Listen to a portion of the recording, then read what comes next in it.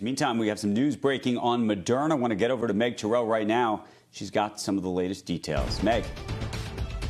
Hi, Andrew. The news coming fast and furious on vaccines and drugs for COVID. This morning, Moderna is finalizing the protocols for its planned phase 3 study of its COVID-19 vaccine, saying they plan to start the trial in July in the United States involving 30,000 patients. They'll be randomized with half of them on placebo, half receiving a dose of 100 micrograms. Now, that's toward the higher end of the doses they've been testing, but it's not the absolute highest dose that they tested in the phase 1 trial. The primary goal of this study is prevention of symptomatic COVID-19 disease. They'll also be evaluating whether the vaccine can prevent hospitalization and prevent infection by the virus completely.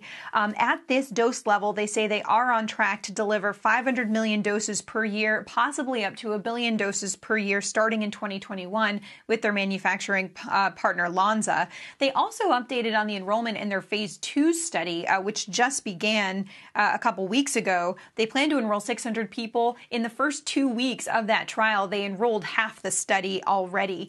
Those patients will be getting 2 doses of the vaccine 28 days apart, guys. So this moving along quite at a record pace here with this first phase 3 large-scale efficacy trial of a vaccine in the U.S. planned to start in July.